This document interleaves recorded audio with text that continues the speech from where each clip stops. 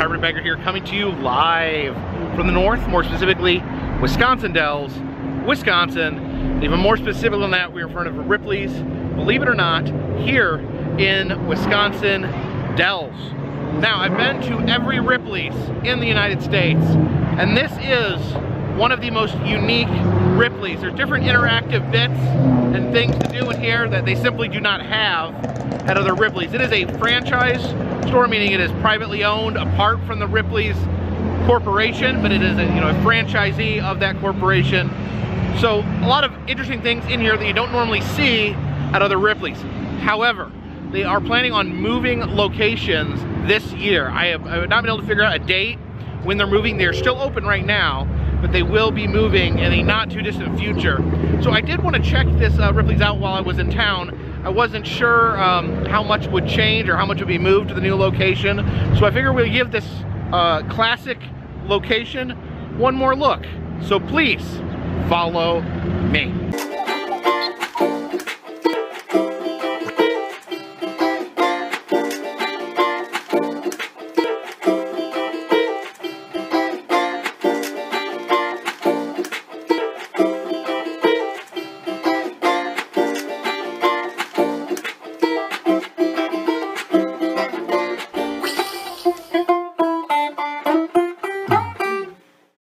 And like most Ripley's, believe it or not, they have a very unique building here, shaped like an Aztec pyramid. See, a plane has crashed into the front. These statues on the outside are Ripley's characters. We have Yang, the Unicorn Man, right there. But before we stepped inside Ripley's, I wanted to walk over here next door, where I believe the new location is. So my understanding is that the Ripley's will be relocated into this building, the former location of Wizard Quest here in Wisconsin Dells. Now, Wizard Quest has been moved down the road. I just did a video there very recently to show off the new attraction. But this old building supposedly is going to be the house of the new Ripley's, believe it or not.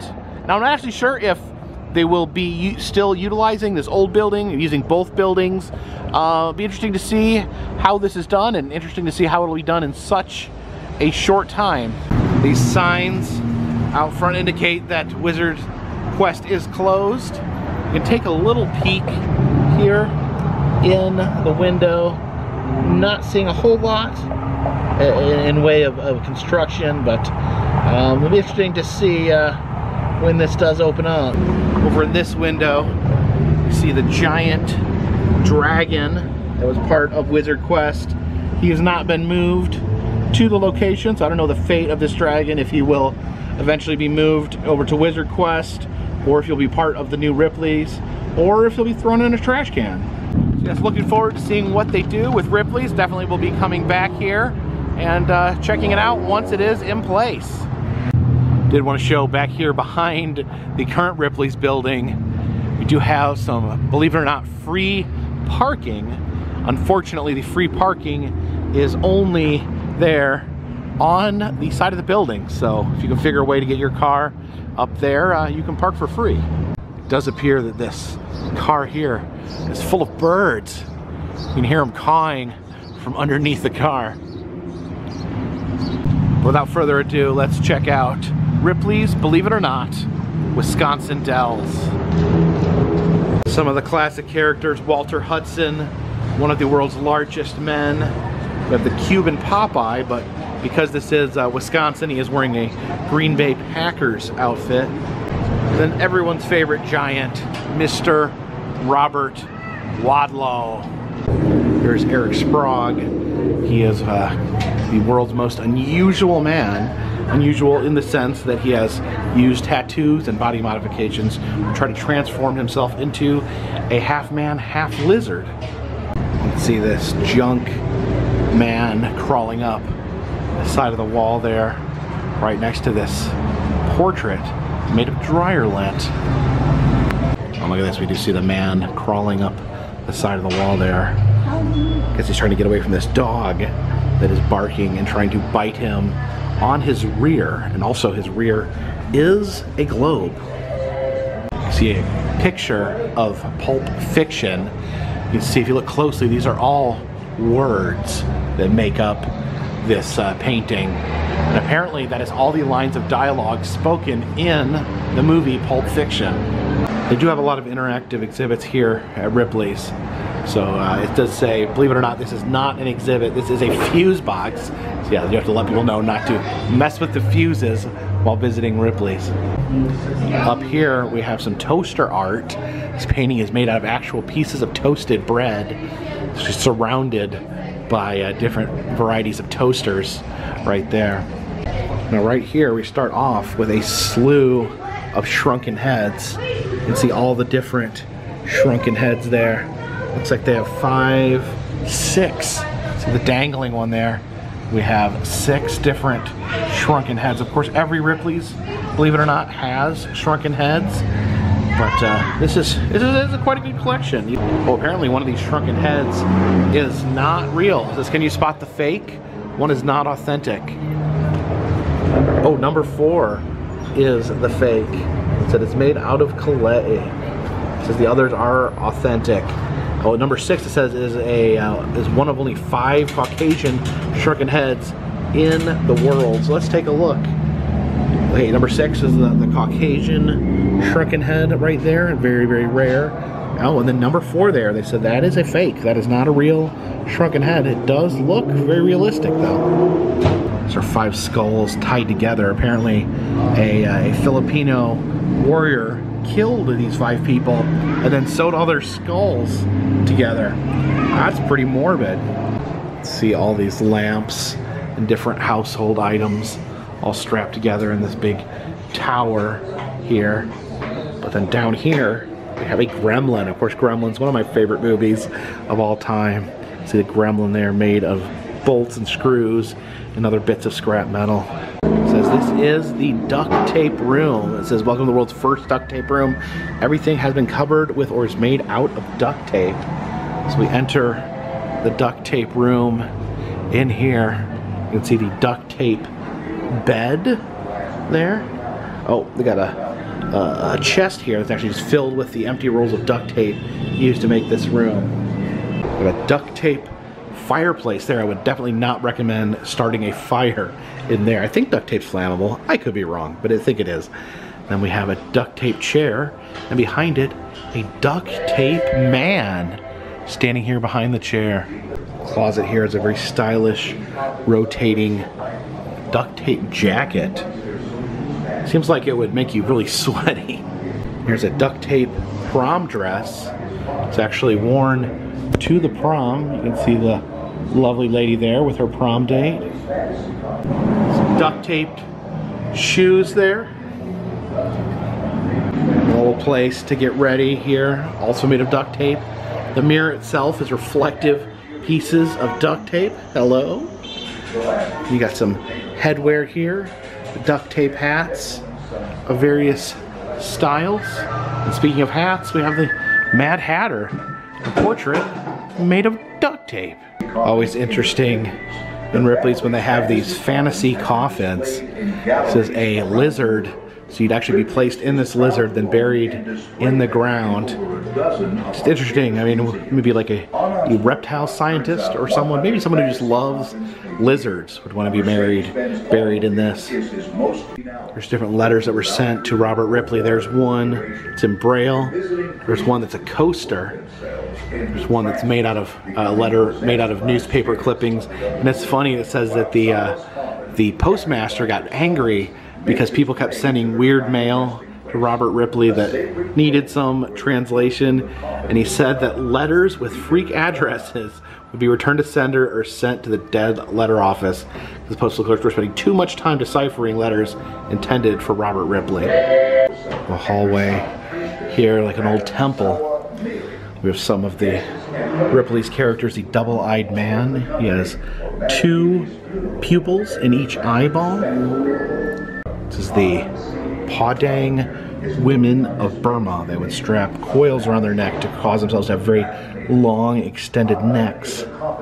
There is a person who would wear discs in both their upper and lower lips. There's a human bone flute, which is a pretty morbid thing, but possibly even more morbid is this rotating skull sculpture that we have here in this case. Entering through here, you see a crashed cargo plane and various pieces of cargo that have been smashed open.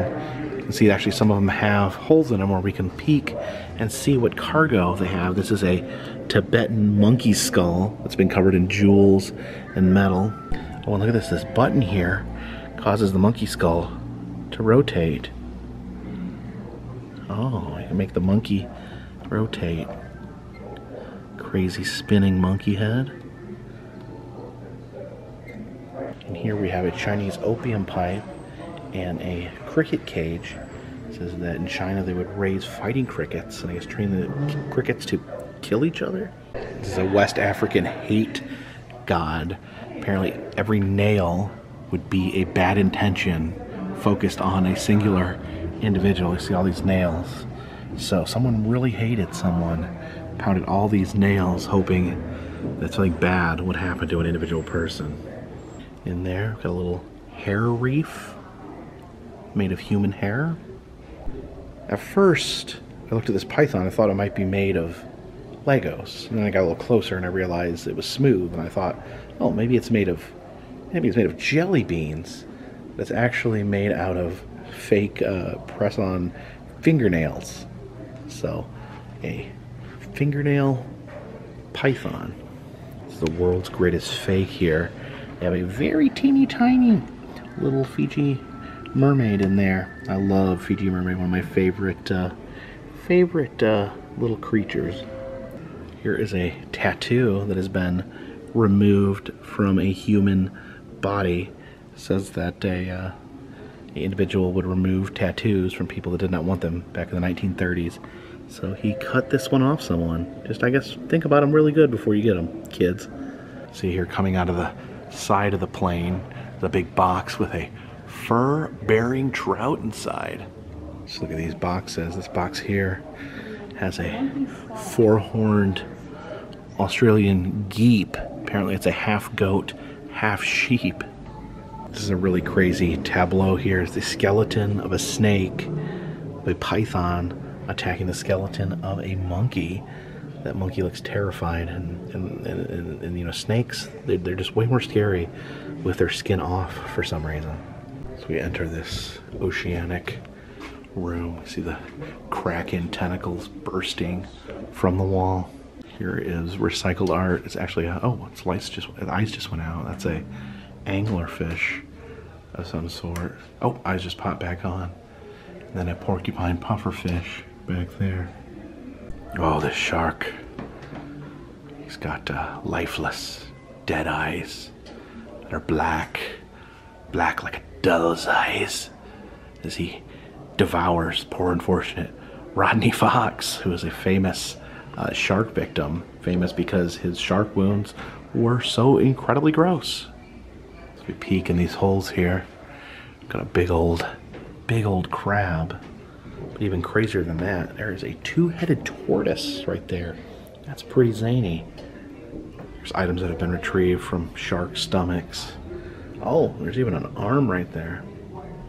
This cow here was all made out of Puma running shoes. You can see the soles of the shoes comprising the cow's skin there. And then we have a happy cowpoke over here next to the cow, and he's busy gurning, the act of swallowing your own nose.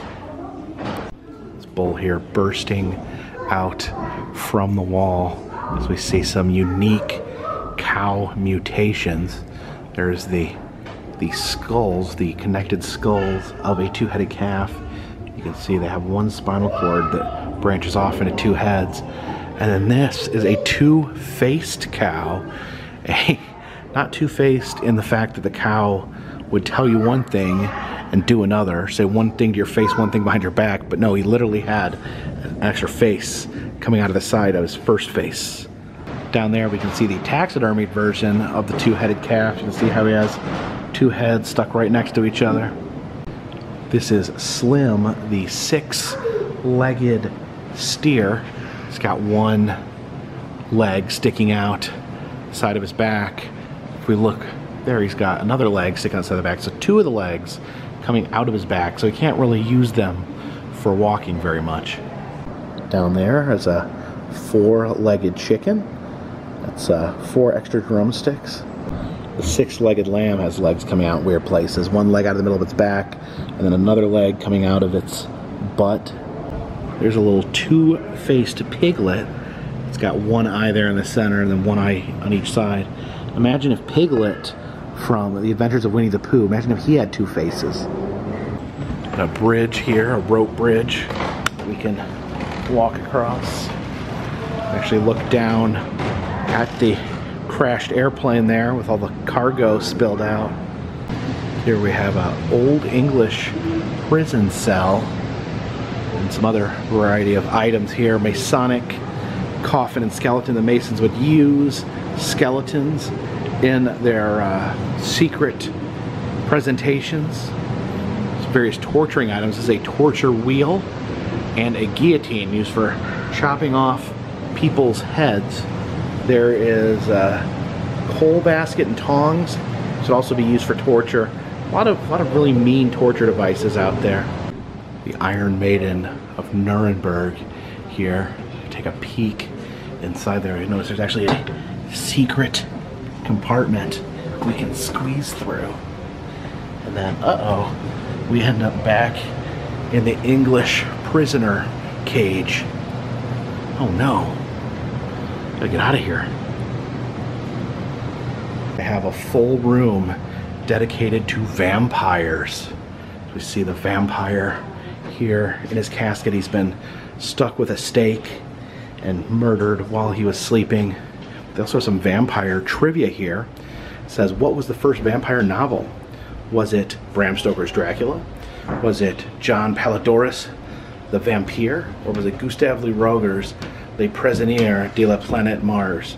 Now that number C, or answer C, sounds like it's something to do with planet Mars. I don't think vampires are from Mars.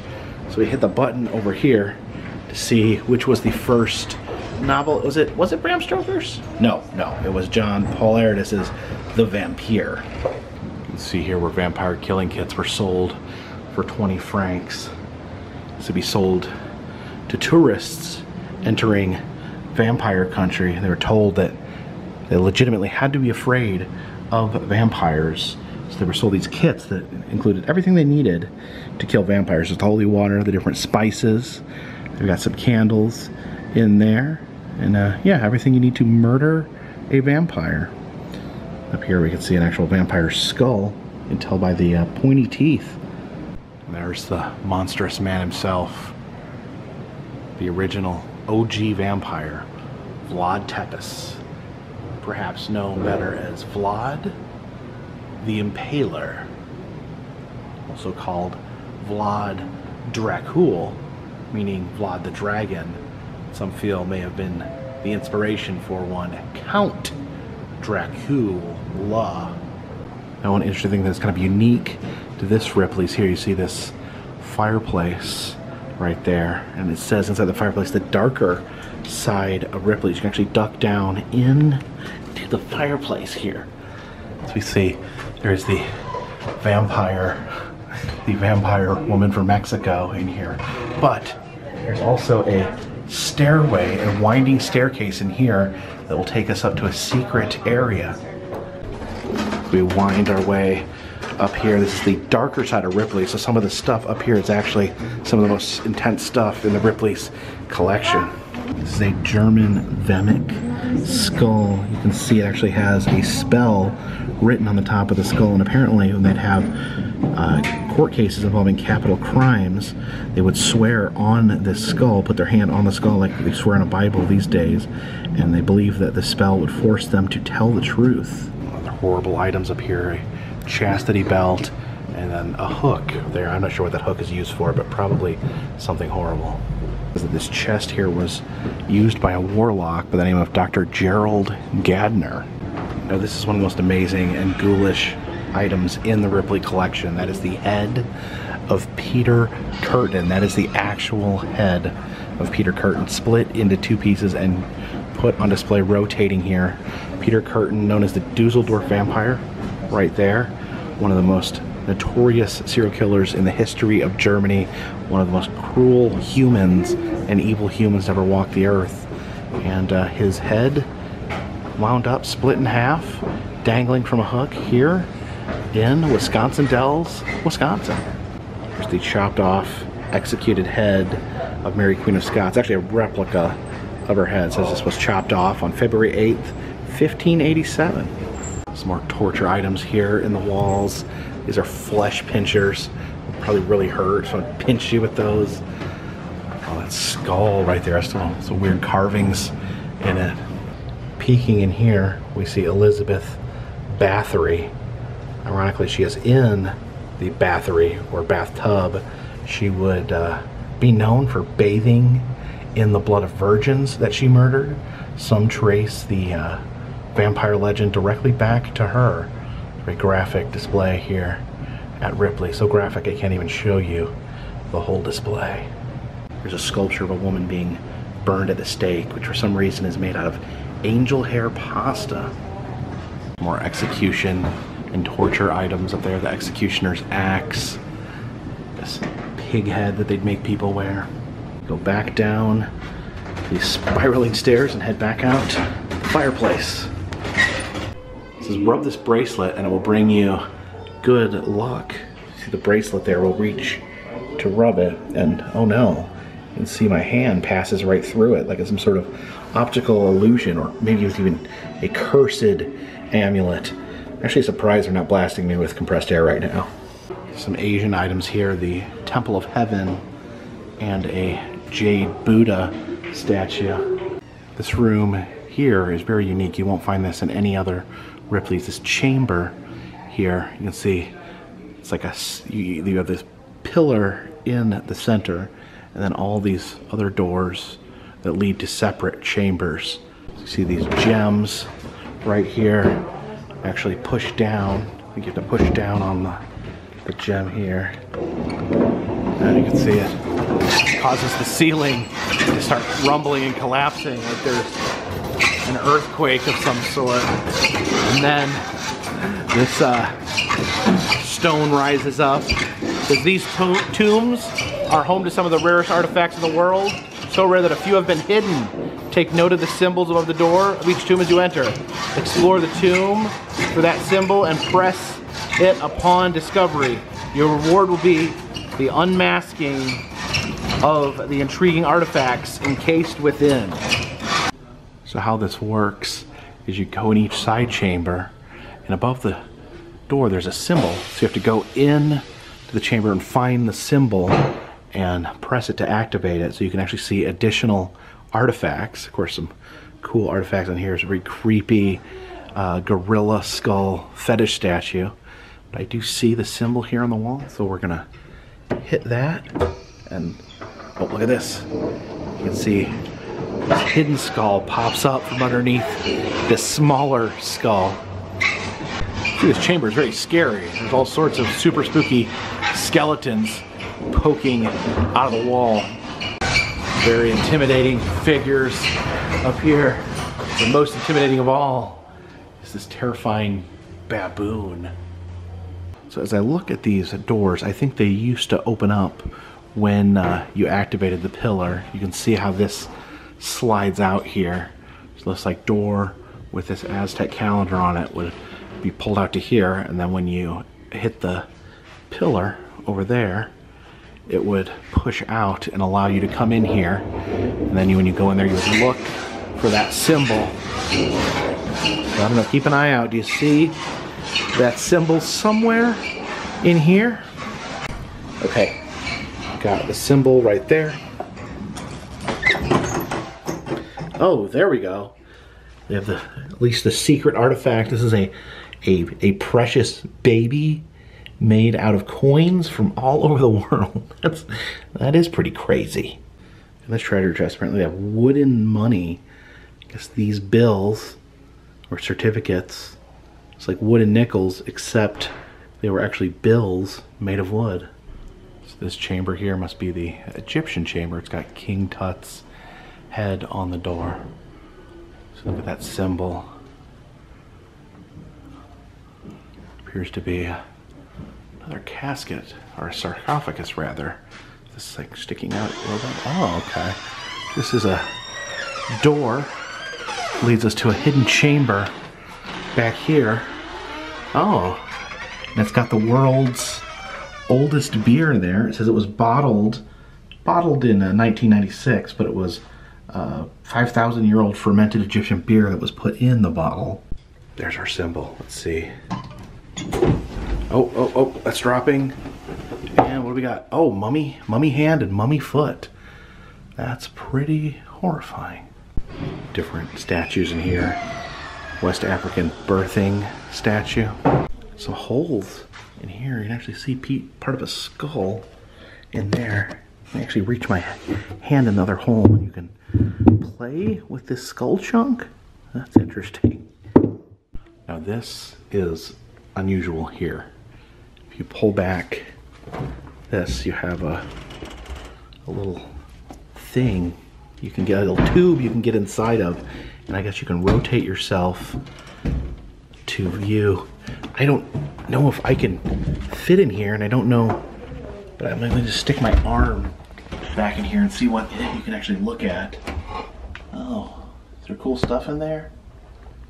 Yeah, I don't want to put my body in this hole necessarily, but hopefully I got a little bit of a peek on. Yeah, so you open this up, you climb in, and then somehow you rotate it so you can look at that exhibit over there. Really weird. Okay, heading into another chamber. Remember that symbol as we head inside? Some Chinese slippers that would be worn by a woman with bound feet, as well as a Chinese compass there. Okay, back here, there's the symbol there. I think maybe something's gonna pop up here, so I'm gonna hit the symbol. Oh, is it coming? Okay, there it goes. What is behind it? It's Shun-Chi, the Golden Monk. It's a little dark back there, but you can see Shun-Chi. This basket here, it's got like a glowing red light coming out of it. It's a snake. And oh, jeez. A little bit of compressed air there. Heading into this chamber, we have a sword and shield on the door. Over here are twin Indonesian daggers. Those are pretty crazy looking daggers there. Okay, I see the symbol. Let's see what it does. Oh, opens up the chamber back here. And we see the Indonesian chainmail armor and shield. It says this pistol here was involved in a duel where a sheriff was fighting a Mexican bandit, and the sheriff shot his gun into the bandit's gun. This is the bandit's gun right here. So the sheriff shot a bullet that went into the nozzle of the gun and disarmed the gun. Did not damage the gun at all. The bullet went perfectly inside the gun, and it says the bullet is still lodged in there to this day. That's pretty crazy. Here is samurai armor for a small boy. There's one more chamber here, but it looks like it's just full of creepy bugs. I guess we can look down the barrel of this. Oh yeah, just a tube full of creepy bugs.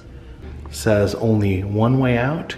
You got this. So we got a room painted like the jungle tops. We've got to stay on this rope bridge, ooh, and not fall. There we go, made it. It looks now we exit through the gift shop. Some Ripley's t-shirts here. This one says I'm not weird, I'm limited edition. It's got a shrunken head on it. And then this one says Bizarre Wars. It's like Star Wars, but with Ripley's characters. See the Gurning Man is Darth Vader. Luke Skywalker is the Cuban Popeye. Han Solo is the lighthouse man that put a candle in his skull to give lighthouse tours. And yeah, there's that dog with a weird smile is Chewbacca. And the Death Star is actually the world's largest ball of rubber bands. Actually got a horse made of horseshoes here in the gift shop. According to Robert Ripley, this is a Chinese wedding palanquin. This will be used to carry the bride during a wedding. Look at Mr. Ripley there. Have some freak animal plushies. A two-headed tortoise like we saw in the museum. We got a two-headed parrot. And what is this? A one-eyed unicorn lamb. That's pretty amazing. A little two-headed cow there as well. Thank you for joining me here at the Ripley's, believe it or not, here in Wisconsin Dells, Wisconsin. This may be our last trip through this particular Ripley's building, but I do fully intend to return to Wisconsin Dells when the new Ripley's opens up. I'm checking out their new exhibit. It's supposed to be this year. Every source I've read online says it'll be this year. I don't know when. I don't know if this will be open through the summer or not, if they'll be moving very soon. But we'll just have to wait and see, and I'll come back when appropriate. If you like these videos, please subscribe. It'll let you know where I'm at. Oh, someone just talked to me. Hello, the guy in the taxi waved at me. Thank you so much for joining me. And if you like these videos, subscribe. It'll let you know where I'm at currently. Did I already say that? Anyways, if you want to help support the channel, consider donating to Patreon. $3 or more. We'll get you a postcard once a month from me to you. Also selling 5 different styles of enamel pins in the Etsy shop. All that information is in the description. And all that just helps keep this train on the track, this boat in the water, and this dirigible in the air. Until next time, my friends, this one's in the bag.